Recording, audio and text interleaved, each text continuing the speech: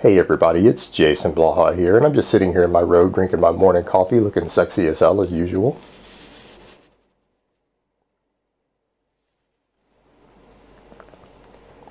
And for those of you who say I don't look sexy as hell in my robe when I do these videos, nobody cares what you think.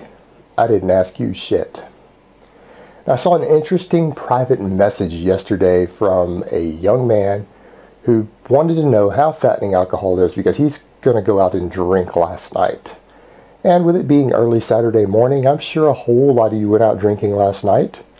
And probably a few of you are trying to watch this video with a hangover. So I'm going to put this in very simple terms. It isn't going to give anybody a worse headache. All right, a lot of people talk about alcohol being fattening because your body burns it first. Your body starts burning it and it starts storing everything else because the body will burn alcohol as its main fuel source while it's in your system. Now that is true, but that doesn't make it fattening. Just like your body burns carbs as its preferred fuel source when you're consuming them, and it stores dietary fat. A couple things you need to remember. It's still about calories in, calories out. And people forget that your body gains and loses fat every day, whether you're cutting or bulking. Body is a dynamic metabolic organism. You actually have fat cells that over a course of any given second or minute have gained and lost fat both. All that matters is your net turnover for a 24-hour period, or actually for a week. You can gain fat, a net fat gain one day a week, and still lose fat the other 6, and still lose weight on the scale and body fat.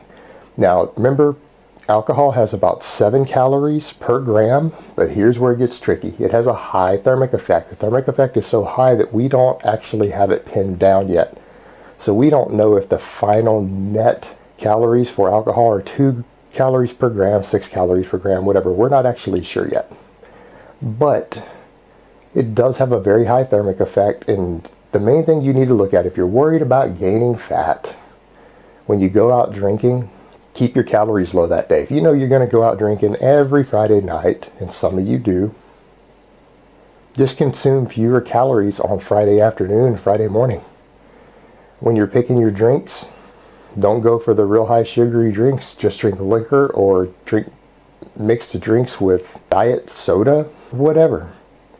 And if you know you're going to drink on a bunch of beer, then leave your calories real low, because beer has a lot of calories in it. And if you're going to drink 15 of them, you probably don't want to eat anything but some protein and veggies that day before you go out drinking, unless you have the calories to work with.